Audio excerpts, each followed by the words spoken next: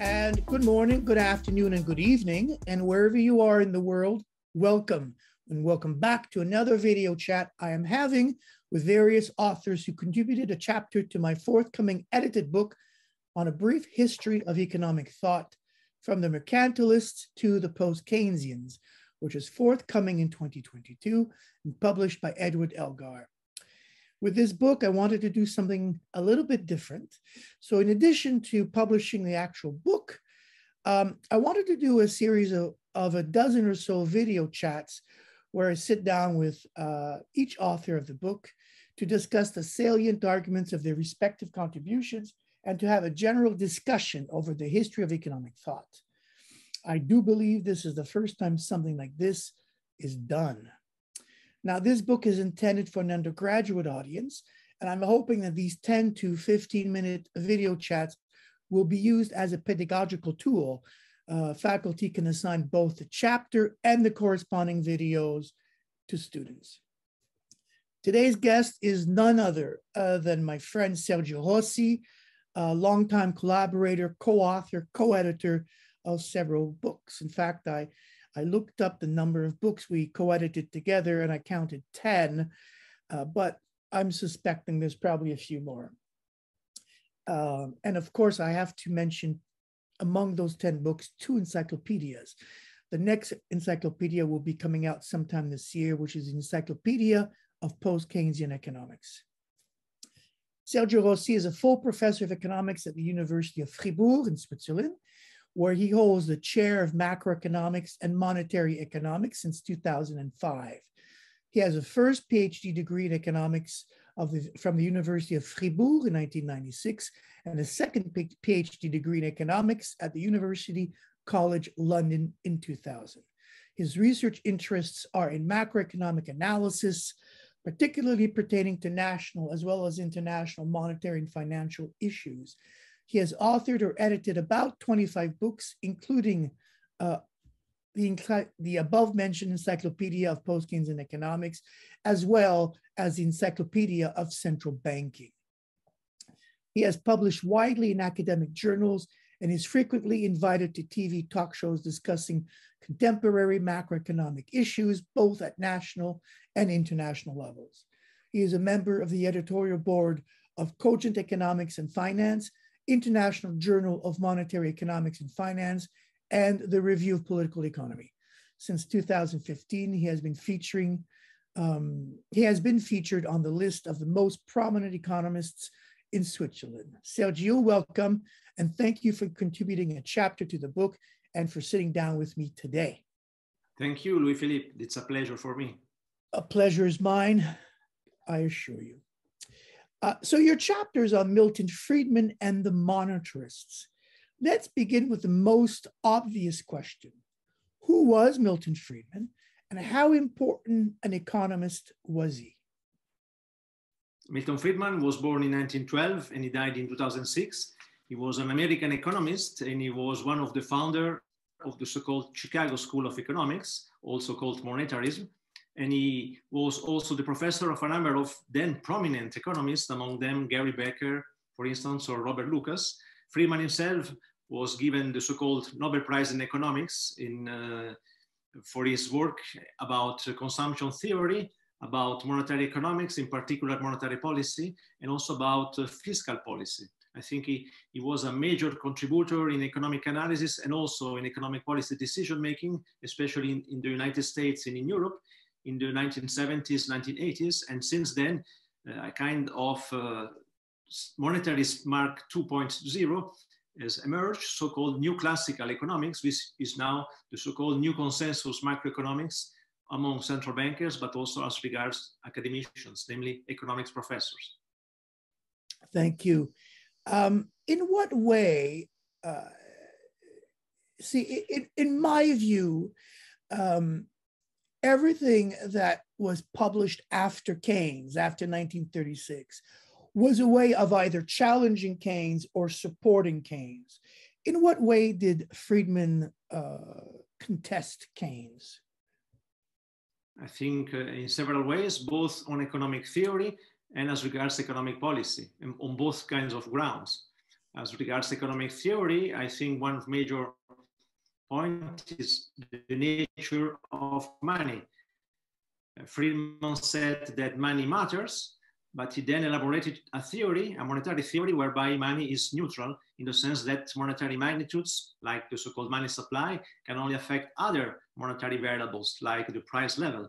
And in particular, in this regard, against Keynes, Friedman argued that there is a causality relationship between the money supply and the price level, namely the former gives rise to the latter. If you double the money supply, according to Friedman, you eventually double the price level, whereby Keynes or Keynesian economics would say the opposite. Money is an endogenous magnitude as a result of which the money supply might increase, but this results from the credit mechanism, and in particular, the relationship between money and prices is reversed. If there is a higher price level, we need more money units, thereby an increase in the price level gives rise to an increase in the money supply and not the opposite, as Friedman said.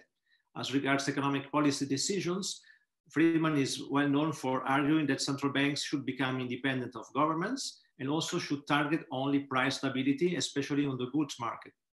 Monetary targeting strategies were thereby set up in a number of countries following the monetarist Friedmanian argument against Keynesian views that central banks' intervention should also contribute to support the employment level, thereby reducing unemployment rates. And Friedman argued that there is a natural rate of unemployment below which there is no possibility to reduce further unemployment. And we shouldn't go beyond this so-called natural rate of unemployment, because in this way we will increase inflationary pressures. Whereby Keynes said, no, there is no natural magnitude, there is no natural rate of unemployment, and central banks' intervention should also aim at supporting activity, thereby employment levels, and not just looking at price stability on the goods market. Thank you. Friedman was known for one of his famous phrases that inflation was always and everywhere a monetary phenomenon. With respect to endogenous money, that will be discussed in another video on post-Keynesian economics. So the next question was going to be, what are the main ideas of monetarism? You've identified some of them. One of them, I think, is the notion of adaptive expectations with respect to the vertical Phillips curve. How do expectations play in Friedman's views? Well, Friedman distinguished between the short term and the long term. Over the short run, according to Friedman, there might be a discrepancy between what agents expect to observe and what they actually observe. Thereby, there might be what he calls surprise inflation, a rate of increase in the price level that is much higher than agents have expected, have anticipated. But over the long run, as time goes by, Friedman said that agents do learn from their mistakes, and eventually over the long run, agents are in a position to anticipate exactly what will occur, and thereby they adapt their expectations. As time goes by, they learn from their mistakes, and eventually there is no, if you want, Phillips curve trade-off between inflation and unemployment. Over the long run, the Phillips curve, according to Friedman, is vertical. Thereby, central bankers should not try to reduce unemployment. They should just focus on price level, on price stability on the goods market. And also, as regards fiscal policy, Keynesian argument is that fiscal policy should support employment levels, should support economic activity, should perhaps be financed if there is a fiscal deficit by the so-called printing press, by a monetary policy expansion, whereby Friedman said, no, it is impossible to influence real magnitudes like employment or unemployment levels with monetary policy decisions. And those decisions should aim at price stability to inform agents' expectations in order to avoid there is a higher and higher level of inflation, a hyperinflation or a stagflation period, whereby inflation increases, but unemployment is not reduced. And fiscal policy should aim at balancing the public sector's budget. And in this way, we should reduce public expenditure instead of increasing taxation. If there is an economic crisis, the public sector should balance its own budget. And if it collects lower tax income, it should reduce public expenditure instead of having a counter-cyclical fiscal policy, as Keynes argued, If the public sector increases its own spending when the private sector is depressed, this will support and kickstart economic growth. But eventually, Keynes pointed out, the public sector's debt should be repaid, not by reducing the tax rates, but by getting more tax income if there is an increase in economic activity. You mentioned in a previous answer the role of money supply and monetary policy. Why do you think monetarism resonated so well with central banks? I mean, there was this period where many central banks in the early 80s experimented with monetarism. Why did central banks find monetarism so attractive? Well, perhaps because of two reasons. On the one hand, after the so-called glorious 30s, at the end of this period, we observed what Friedman himself called stagflation, namely an expansionary monetary and fiscal policy that were unable to address unemployment problems. The rate of increase in the price level was higher and higher. Public sector spending increase in public sector debt, but the rate of employment did increase and unemployment were quite problematic. So Keynesian policies were not in a position at the time to address these issues properly, and central bankers were in a sense attacked by a number of stakeholders saying, you see, if there is a higher and higher price level, this is because central banks have been inflating the so-called money supply as a result of the fact that they were running the printing press to pay for the public sector's deficit. And on the other hand, of course, central bankers were already part of the so-called elite, the financial elite.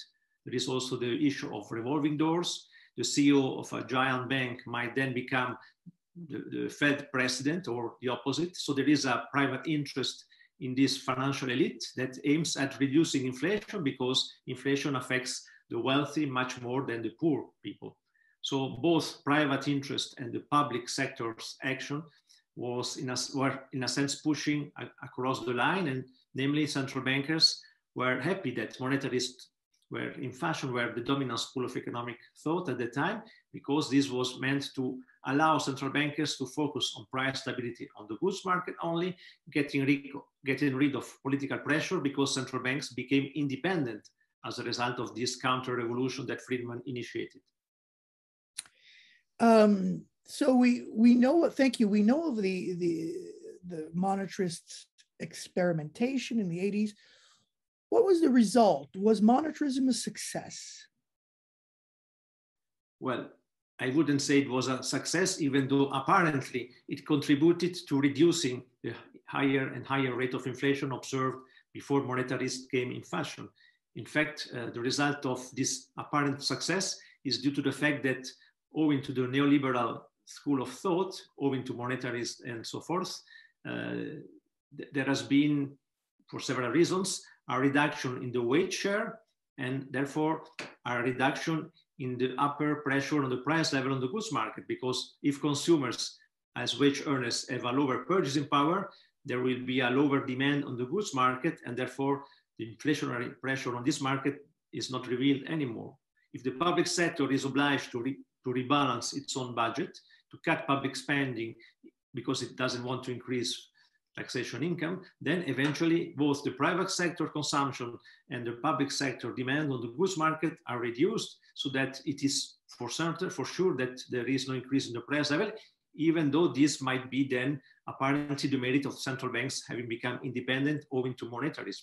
But if we look at the monetary strategy that Friedman proposed, namely monetary targeting, in Switzerland as well as abroad, as regards my own perspective, we observe that central banks adopting such a Friedmanian strategy have not been in a position to achieve the monetary target they have been announcing.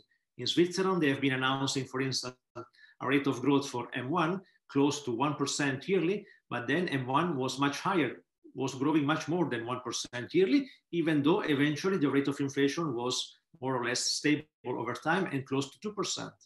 So the instrument, the strategy was not working well, but eventually the result was there. Inflation was under control, but for other reasons than monetarism. I completely agree. So let's be clear. Do you think central banks can control the growth of any monetary aggregates? No, this is a figment of the monetarist imagination. Monetarists like Friedman argued that there is a so-called money multiplier.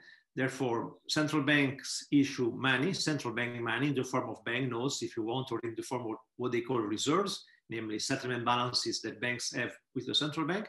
And then through the so-called monetary circulation, banks do multiply this monetary basis via the credit mechanism they grant to any kinds of agents. And eventually, there is the money supply, which is a higher number of money units than the central bank money has been created. But in fact, we observe, like also Post-Keynesians did, that there is a credit divisor, in fact. Money is not exogenous. It doesn't fall from the sky, from what Friedman used to call the helicopter, but it is the result of the credit lines that banks have been opening to any kinds of borrowers. If banks provide a credit line to an agent, the agent draws on this line to pay some bill, and the payee receives a claim on a bank deposit, which inflates the so-called money supply. But in fact, this is the result of an endogenous mechanism of the needs of trade, one could say, or of the needs of finance nowadays. So eventually, monetarism is dead because we notice that central banks, the Bank of England, the Bundesbank, the Swiss National Bank have been publishing since 2006, 2007 reports whereby they explain the money creation mechanism as an endogenous mechanism, even though they still think that there might be any helicopter money, as the QE for a number of years have been trying to convince us. QE means quantitative easing policies, namely the increase in the so-called central bank money as a result of the financial crisis that has erupted in 2008 at global level. But we noticed that all this central bank money has not been flowing into the real, so-called real economy, but has been turning around and circulating rapidly across financial markets. So asset prices have inflated as a result of these QE monetary policy decisions, but the real sector has been suffering from low employment levels, from high unemployment rates, and thereby economic activity has been reduced and not expanded. So this is a good segment, a good way to segment into the last question. It's been 30 years or so, three and a half decades. What's left of monetarism today? Well, I think there are two levels to address this question. At the academic level, monetarism is still in fashion. A number of economics professors, the majority of them, I think, across the Western countries, but also elsewhere, they do believe that money is the result of a central bank decision, that the money multiplier is still alive and kicking, that the central bank should still try to focus and to target the price stability goal, especially in the goods market, ignoring other asset prices, namely real estate prices, but also financial prices, namely also ignoring financial instability issues. And at the economic policy level, this perspective is still alive and kicking in Switzerland, in Europe, I think also in the United States. The idea that the central bank might increase the money supply directly or indirectly, thereby affecting the market rates of interest in order to, especially in the United States, but also in Europe, to support investment by firms and thereby increase employment levels and economic activity. But I always argue and explain to my students that if the central bank policy rates of interest are reduced, in Switzerland they are even negative, this is not enough in order for firms to increase their investment if the so-called effective demand, Keynes expression, is not there. If firms are not expecting to sell more output, they are not going to invest to produce more output, they are not going to hire more people, more workers, because there is a lack in effective demand. So instead of reducing the policy rates of interest, central banks should perhaps support economic activity by purchasing government bonds on the primary market. But this, in a number of countries, is forbidden because it would otherwise finance, via the so-called printing press, the public sector's deficit. And in monetarist fashion, this will increase the price level and create inflationary pressures, whereby this is not what occurs today, because the idea that if you increase the money supply, you eventually increase the price level by the same proportion is based on the hidden assumption that there is a full employment situation, whereby nowadays there is a lack of full employment. We have an underemployment situation. We have involuntary unemployment. And so if there is an increase in public spending, there will be a higher demand on the goods market, and firms might perhaps increase the employment level because there is a so-called army of reserve, namely a number of people willing and able to work, but still unemployed, that could get a job, get a salary, and thereby increase their consumption expenditures in support of all economic activity. Sergio Rossi, thank you very much for sitting down with me, taking the time. A wonderful interview. Thank you very much. Thank you, Louis-Philippe, for your stimulating questions. Thank you for all. Thank you. We'll see you soon. Bye-bye. Bye.